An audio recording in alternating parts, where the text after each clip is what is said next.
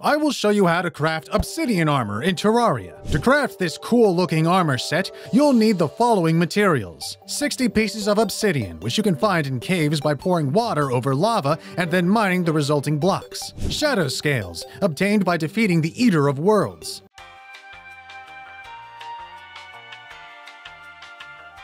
And 6 pieces of silk, which can be crafted out of cobwebs at a loom. Once you've gathered these necessary materials, head to a hell forge.